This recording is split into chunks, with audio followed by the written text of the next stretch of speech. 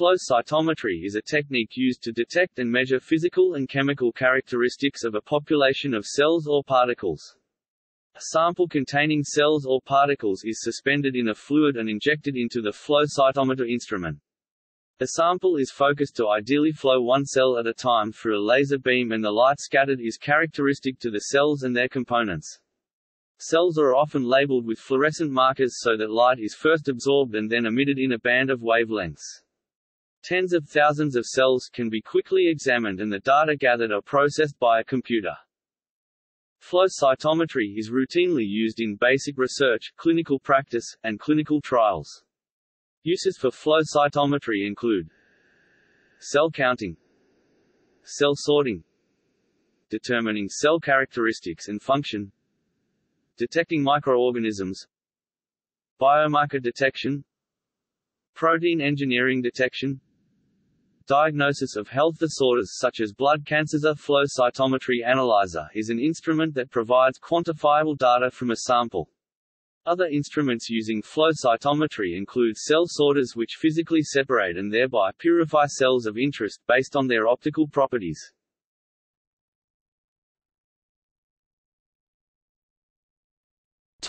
History.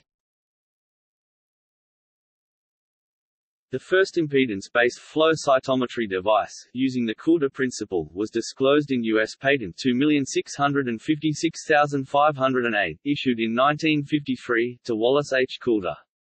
Mac Fulwiler was the inventor of the forerunner to today's flow cytometers, particularly the cell sorter. Fulwiler developed this in 1965 with his publication in Science. The first fluorescence-based flow cytometry device, ICP-11, was developed in 1968 by Wolfgang Goede from the University of Munster, filed for patent on 18 December 1968 and first commercialized in 1968–69 by German developer and manufacturer Partec through Verwehr AG in Göttingen. At that time, absorption methods were still widely favored by other scientists over fluorescence methods. Soon after, flow cytometry instruments were developed, including the cytofluorograph 1971 from Bio-Physics Systems Inc., later Ortho-Diagnostics, the PAR 8000 1973 from Partec, the first FACS fluorescence-activated cell sorting instrument from Becton Dickinson 1974, the ICP-22 1975 from Partec, Verwehr, and the EPIX from Coulter 1977–78. The first label-free high-frequency impedance flow cytometer based on a patented microfluidic lab-on-chip AMPHA Z30 was introduced by Amphasys 2012.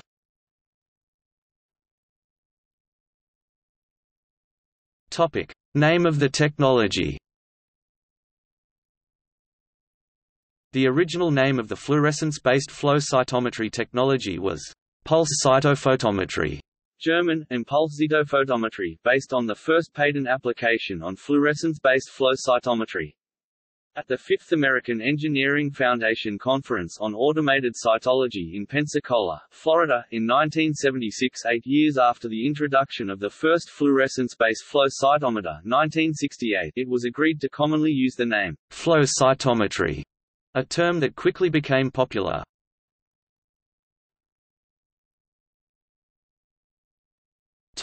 Flow cytometers. Modern flow cytometers are able to analyze many thousand particles per second, in real time, and, if configured as cell sorters, can actively separate and isolate particles with specified optical properties at similar rates. A flow cytometer is similar to a microscope, except that, instead of producing an image of the cell, flow cytometry offers high-throughput, automated quantification of specified optical parameters on a cell-by-cell basis. To analyze solid tissues, a single-cell suspension must first be prepared. A flow cytometer has 5 main components: a flow cell, a measuring system, a detector, an amplification system, and a computer for analysis of the signals. The flow cell has a liquid stream sheath fluid, which carries and aligns the cells so that they pass single file through the light beam for sensing. The measuring system commonly use measurement of impedance, or conductivity, and optical systems, lamps mercury, xenon, high-power water-cooled lasers argon, krypton, dye laser, low-power air-cooled lasers argon, 488 nanometers, red Hene, 633 nanometers, green Hene, HECD, UV, diode lasers blue, green, red, violet, resulting in light signals. The detector and analog-to-digital conversion (ADC) system converts analog measurements of forward-scattered light (FSC) and side-scattered light (SSC), as well as dye-specific fluorescence signals into digital signals that can be processed by a computer. The amplification system can be linear or logarithmic. The process of collecting data from samples using the flow cytometer is termed acquisition. Acquisition is mediated by a computer physically connected to the flow cytometer and the software which handles the digital interface with the cytometer. The software is capable of adjusting parameters, e.g., voltage, compensation for the sample being tested, and also assists in displaying initial sample information while acquiring sample data to ensure that parameters are set correctly. Early flow cytometers were, in general, experimental devices, but technological advances have enabled widespread applications for use in a variety of both clinical and research purposes. Due to these developments, a considerable market for instrumentation, analysis software, as well as the reagents used in acquisition such as fluorescently labeled antibodies has developed. Modern instruments usually have multiple lasers and fluorescence detectors. The current record for a commercial instrument is 10 lasers and 30 fluorescence detectors. Increasing the number of lasers and detectors allows for multiple antibody labeling, and can more precisely identify a target population by their phenotypic markers. Certain instruments can even take digital images of individual cells, allowing for the analysis of fluorescent signal location within or on the surface of cells.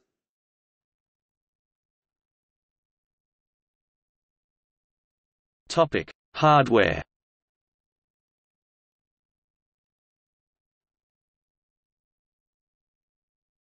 Topic: Fluidics system of a flow cytometer. Cells must pass uniformly through the center of focused laser beams to accurately measure optical properties of cells in any flow cytometer. The purpose of the fluidic system is to move the cells one by one through the laser's beam and throughout the instrument. Fluidics in a flow cytometer with cell sorting capabilities also use the stream to carry sorted cells into collection tubes or wells.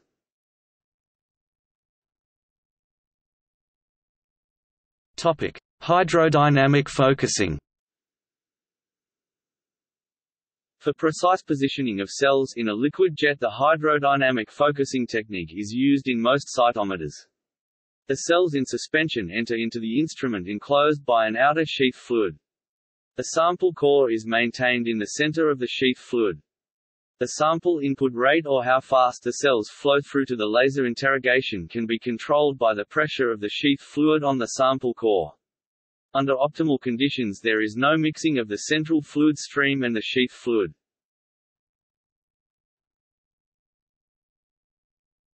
Topic: Acoustic-assisted hydrodynamic focusing. Acoustic focusing technology is used in some flow cytometers to support hydrodynamic focusing. Acoustic waves greater than 2 MHz pre-focus the sample before introduction to sheath fluid.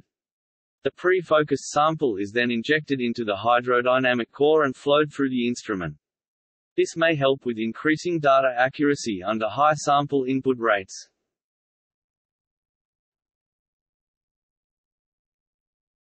Topic: Optics and electronics.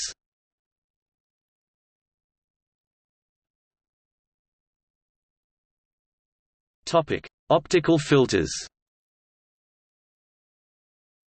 Light emitted from fluorophores are in a spectrum of wavelengths, and combining multiple fluorophores may cause overlap. To add specificity, optical filters and dichroic mirrors are used to filter and move light to the detectors such as photomultiplier tubes (PMTs) or avalanche photodiodes (APD). Optical filters are designed as band pass (BP), long pass (LP), or short pass (SP) filters. Most flow cytometers uses dichroic mirrors and band pass filters to select specific bands of the optical spectrum.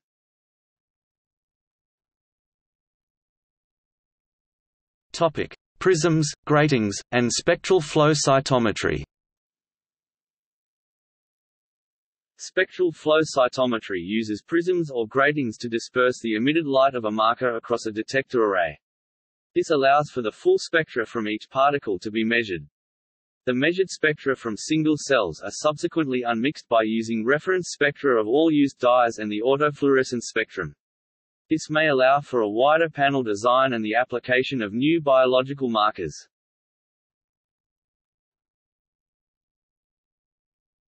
Topic: Imaging flow cytometry. Imaging flow cytometry (IFC) captures multi-channel images of cells. Detectors used in imaging platforms can be equipped with charge-coupled device (CCD) or complementary metal oxide semiconductor (CMOS) to capture images of individual cells.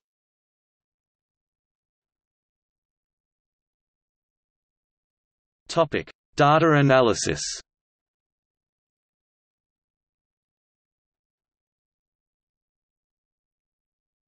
Topic: Compensation.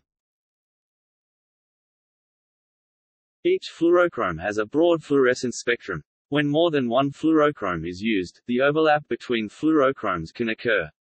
This situation is called spectrum overlap. This situation needs to be overcome. For example, the emission spectrum for FITC and PE is that the light emitted by the fluorescein overlaps the same wavelength as it passes through the filter used for PE.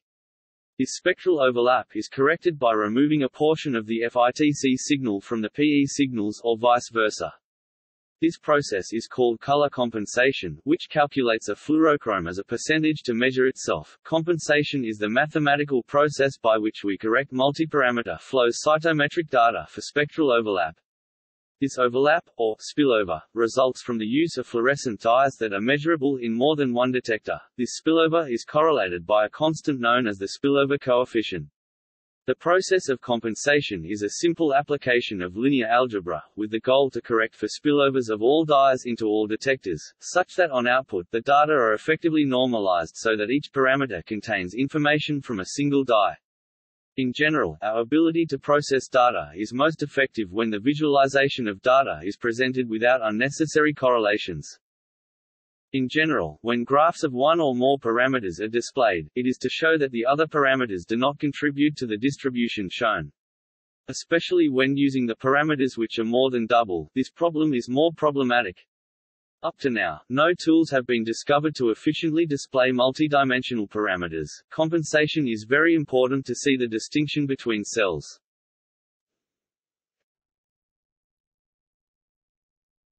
Topic: Gating. The data generated by flow cytometers can be plotted in a single dimension, to produce a histogram, or in two-dimensional dot plots or even in 3 dimensions. The regions on these plots can be sequentially separated, based on fluorescence intensity, by creating a series of subset extractions, termed gates. Specific gating protocols exist for diagnostic and clinical purposes, especially in relation to hematology.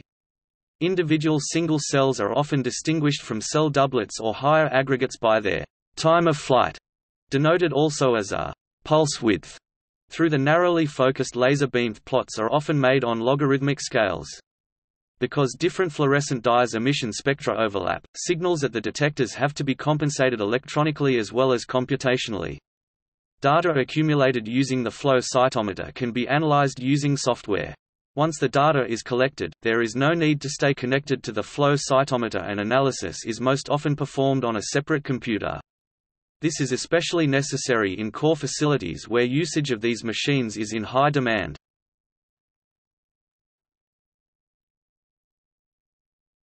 Topic: Computational analysis.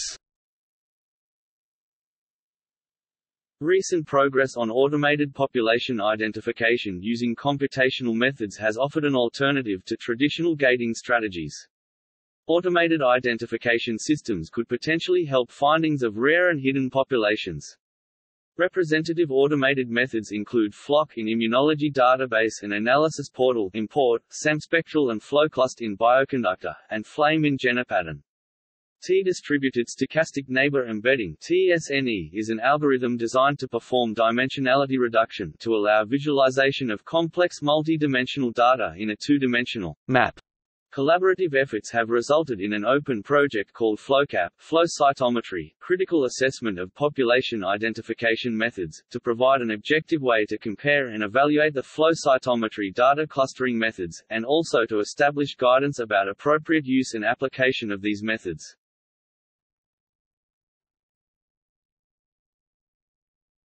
Topic: FMO controls. Fluorescence -1 FMO controls are important for data interpretation when building multi-color panels, in which a cell is stained with multiple fluorochromes simultaneously. FMO controls provide a measure of fluorescence spillover in a given channel and allow for compensation. To generate a FMO control, a sample is stained with all the fluorochromes except the one that is being tested, meaning if you are using 4 different fluorochromes, your FMO control must contain only 3 of them. Example: fluorochromes A, B, C, D. FMOs ABC_AB_D, A_CD_BCD.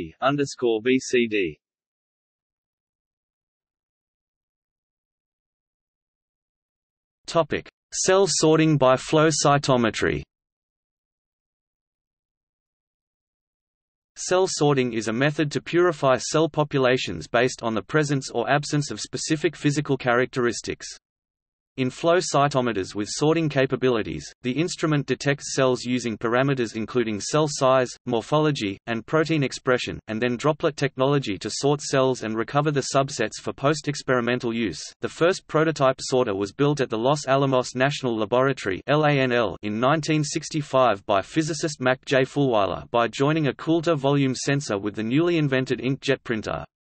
Live cell sorter or fluorescence-activated cell sorter (FACS) was generated by Len Herzenberg, who subsequently won the Kyoto Prize in 2006 for his seminal work. The acronym FACS is trademarked and owned by BD Biosciences Immunocytometry Systems, a division of Becton Dickinson, which licensed Stanford's patents.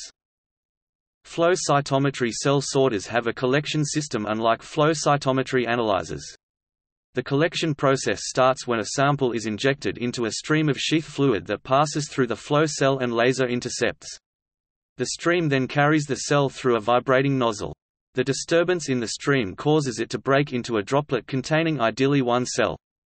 An electrical charging ring is placed just at the point where the stream breaks into droplets. A charge is placed on the ring based immediately prior to fluorescence intensity being measured, and the opposite charge is trapped on the droplet as it breaks from the stream. The charged droplets then fall through an electrostatic deflection system that diverts droplets into containers based upon their charge. In some systems, the charge is applied directly to the stream, and the droplet breaking off retains charge of the same sign as the stream. The stream is then returned to neutral after the droplet breaks off. If collected under sterile conditions, these cells can be further cultured, manipulated, and studied.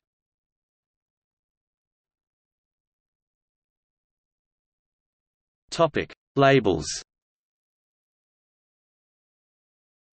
Flow cytometry uses the light properties scattered from cells or particles for identification or quantitative measurement of physical properties. Labels, dyes, and stains can be used for multi-parametric analysis, understand more properties about a cell. Immunophenotyping is the analysis of heterogeneous populations of cells using labeled antibodies and other fluorophore-containing reagents such as dyes and stains.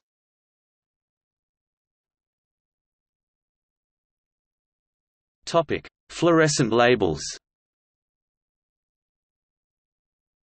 A wide range of fluorophores can be used as labels in flow cytometry. Fluorophores, or simply fluors, are typically attached to an antibody that recognizes a target feature on or in the cell. They may also be attached to a chemical entity with affinity for the cell membrane or another cellular structure. Each fluorophore has a characteristic peak excitation and emission wavelength, and the emission spectra often overlap. Consequently, the combination of labels which can be used depends on the wavelength of the lamps or lasers used to excite the fluorochromes and on the detectors available. A maximum number of distinguishable fluorescent labels is thought to be 17 or 18, and this level of complexity necessitates laborious optimization to limit artifacts, as well as complex deconvolution algorithms to separate overlapping spectra.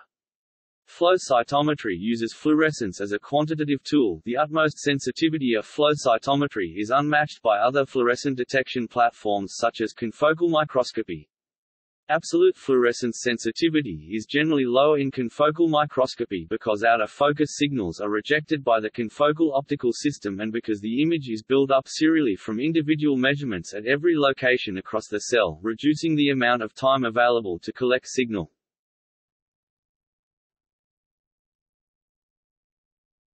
Topic: Quantum dots. Quantum dots are sometimes used in place of traditional fluorophores because of their narrower emission peaks.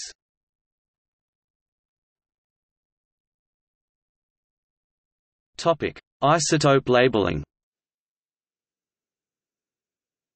Mass cytometry overcomes the fluorescent labeling limit by utilizing lanthanide isotopes attached to antibodies. This method could theoretically allow the use of 40 to 60 distinguishable labels and has been demonstrated for 30 labels. Mass cytometry is fundamentally different from flow cytometry. Cells are introduced into a plasma, ionized, and associated isotopes are quantified via time-of-flight mass spectrometry. Although this method permits the use of a large number of labels, it currently has lower throughput capacity than flow cytometry. It also destroys the analyzed cells, precluding their recovery by sorting.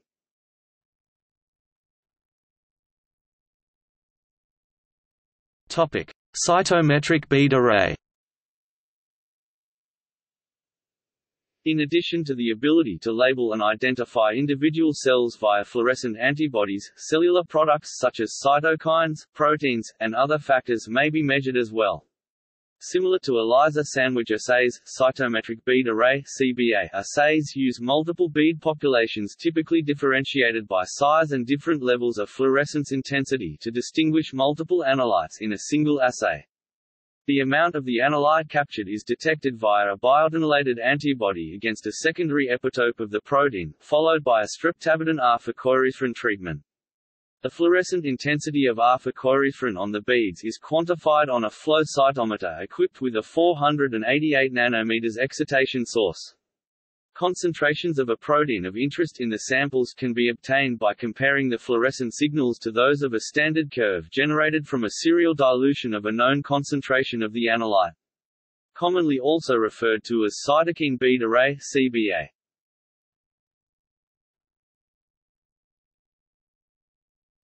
Topic: Impedance flow cytometry. Impedance-based single-cell analysis systems are commonly known as Coulter counters. They represent a well-established method for counting and sizing virtually any kind of cells and particles. The label-free technology has recently been enhanced by a lab-on-a-chip based approach and by applying high-frequency alternating current (AC) in the radio frequency range from 100 kHz to 30 MHz instead of a static direct current (DC) or low-frequency AC field. This patented technology allows a highly accurate cell analysis and provides additional information like membrane capacitance and viability. The relatively small size and robustness allow battery-powered on-site use in the field.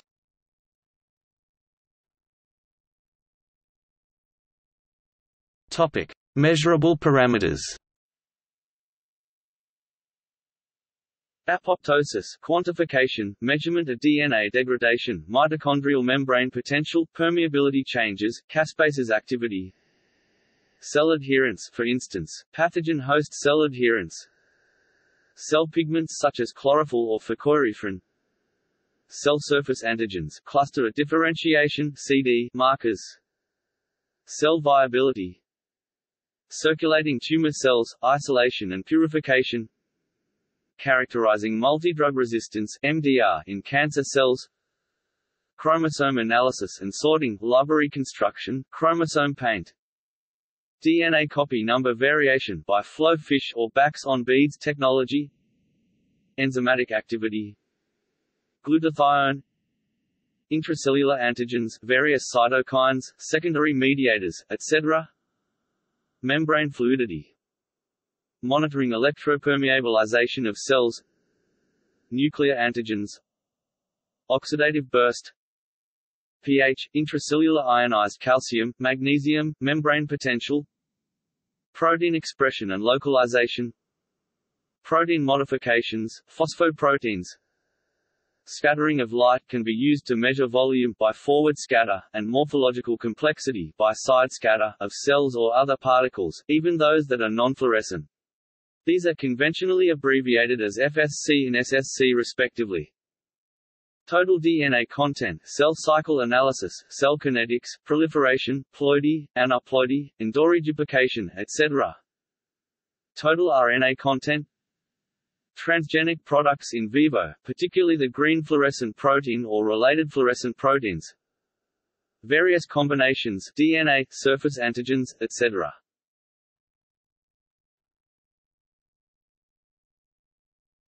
Topic: Applications.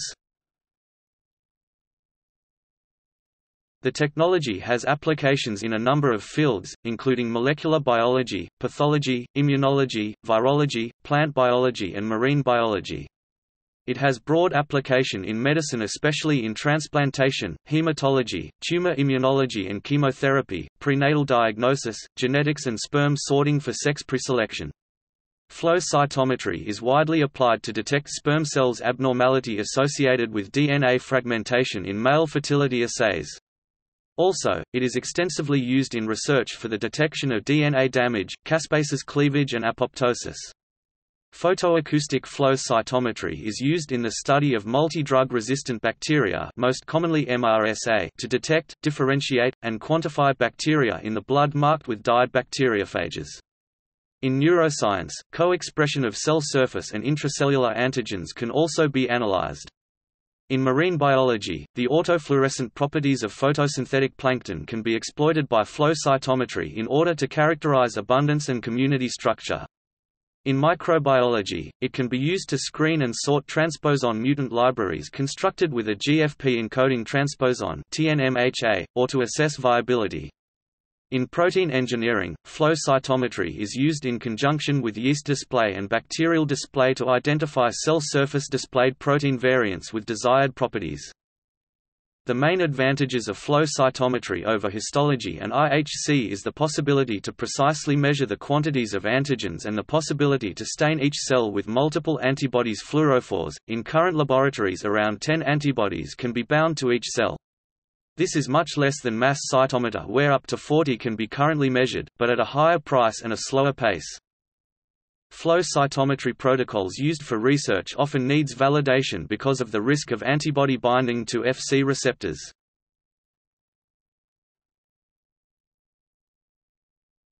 CFSE assay. Cell proliferation is the major function in the immune system. Often it is required to analyze the proliferative nature of the cells in order to make some conclusions.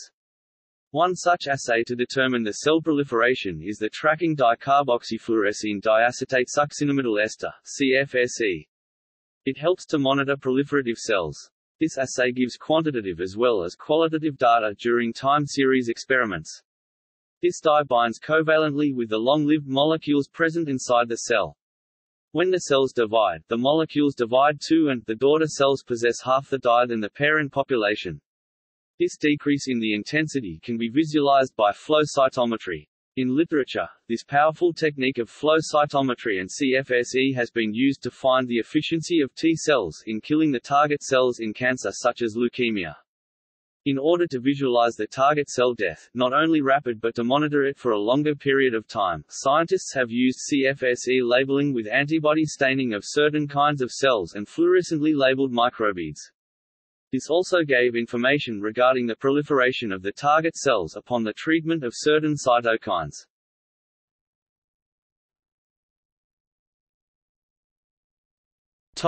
See also: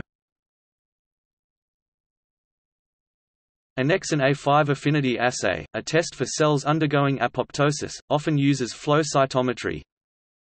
Cell cycle analysis. Coulter counter. Cytometry. Dielectrophoresis. Flow cytometry standard, mass cytometry, microfluorimetry, viability assay. Topic: Bibliography. Flow cytometry in microbiology by David Lloyd, ISBN 3-540-19796-6. Practical flow cytometry by Howard M. Shapiro. ISBN 0-471-41125-6. Flow cytometry for biotechnology by Larry A. Sklar. ISBN 0-19-515234-4. Handbook of Flow Cytometry Methods by J. Paul Robinson, et al., ISBN 0-471-59634-5. Current Protocols in Cytometry, Wiley-List Pub. ISSN 1934-9297. Flow Cytometry in Clinical Diagnosis, V4, Carey, McCoy, and Karen, eds., ASCP Press, 2007. ISBN 0-89189-5485. Essential Cytometry Methods by Z. Darzinkovich, J. P. Robinson and M. Roederer, Elsevier, Academic Press, 2010. ISBN 978-0-12-375045-7. Ormerod, M. G. ed. 2000, Flow Cytometry. A Practical Approach. 3rd edition. Oxford University Press, Oxford, UK. ISBN 0-19-963824-1. Ormerod, M. G. 1999, Flow Cytometry. 2nd edition. Bios Scientific Publishers, Oxford. ISBN 1-85996-107-X. Flow Cytometry. A Basic Introduction. Michael G. Ormerod, 2008. ISBN 978-0-9559812-0-3.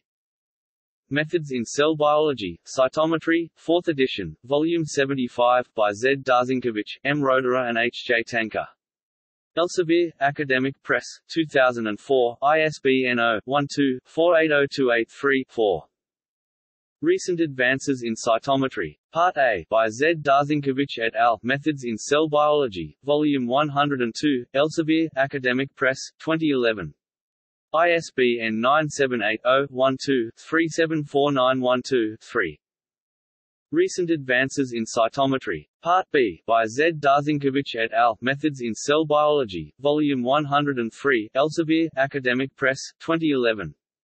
ISBN 978 0-12-385493-3.